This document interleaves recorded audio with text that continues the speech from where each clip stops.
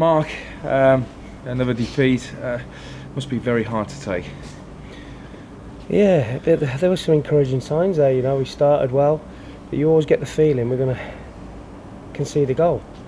You know, we don't get things given to us like we give to other teams. You know, they defend for their lives and things rolling across the line, the keeper dives on it and centre half clear it. We seem to gift players a goal. So no matter how well you play, if you keep conceding goals like that, you're never going to win a game. I said to the players, who's it going to be Saturday? Who's going to make the glaring error that leads to a goal? You know, they've got to be mentally stronger and make sure it's not them that gives away the goal. You look at the players' body language. Of course, 19 games without a win is very difficult to get out of. Do you sense that some of your players believe that there's no way of getting out of this? Probably. I think that's human nature. If you've gone that long without winning a game, that can probably happen. But if they do think like that and settle for that, where are they going to be playing next year? You know, who's going to take them next year when they've not won a game in that many? You know, it's not lack of effort, and it's not, you know, lack of endeavour. It's just, I think it's a mental weakness more than anything, that, you know, that they come under a bit of pressure and they cave in, give a goal away. And some of the play tonight, especially first half, I thought was really good. You know, we looked bright and, you know, we probably deserved to be in front, and then all out of nowhere, you know, we end up 1-0 down. A question we've been asking for several weeks now, but it's getting even increasingly difficult to stay up, isn't it, Mark, when you look at the league table? Yeah, I mean, I said to the players that I think they need 6 wins. So all that's changed tonight is there's a game less to get them 6 wins. Now, unless they toughen up mentally and give the forward players a chance to get going and create things and stop conceding goals, then you talk as long as you like that, you know, you might fluke the odd win, but you're never going to get a consistent run of, you know, games without defeat.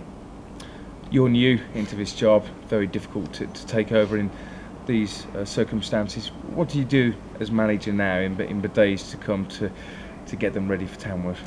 You have to try and be calm, you have to stay positive, and you have to, you know, you have to try and think of a way that we can get a result. Now, you know, you look at changing the team, well, he can play there, he can play there, but I would suggest that whoever plays has probably got that mistake in him. You know, it's been happening for such a long time that I don't think it matters who you play. Somewhere along the line, they've got to accept their responsibility. Now, I will, you know, I'll stand up for them and back them as much as I can, but sooner or later, they've got to take responsibility.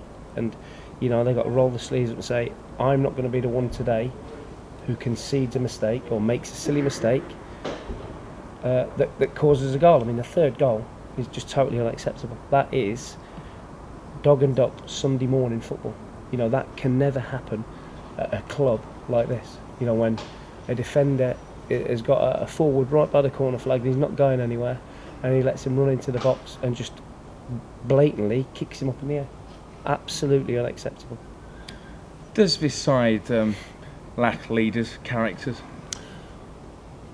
Possibly does, yeah. Possibly does. They cost you money. You know, I'd be lying if I said I didn't want an experienced centre-half, because I did, but the way things are, you're not going to get that, I don't know, Guy Branston type or John Dempster type. You're not going to get them because they cost a lot of money.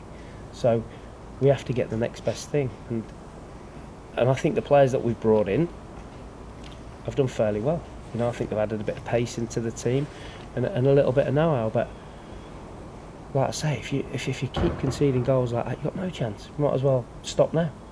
Yeah, it doesn't make a difference. No, Does it? Doesn't make a difference. Finally, Mark, are you looking to do any more business? I know money's tight and people tend to clutch at straws, thinking that's the only way to get out of it is to bring in somebody new. But sometimes you can't perform these miracles. I think if you just keep bringing players and players and players in, you lose sort of all thought of what you're doing. So you know, we've brought 4 in. You know, I think you have to got to work with what you got. Listen, the budget. I've heard people going about the budget. It's not that bad, but when it's taken up, then it does become a problem. But there's certainly 1 or 2 players, maybe 3 or 4, that certainly need to start earning their money, and they're not doing that at the moment.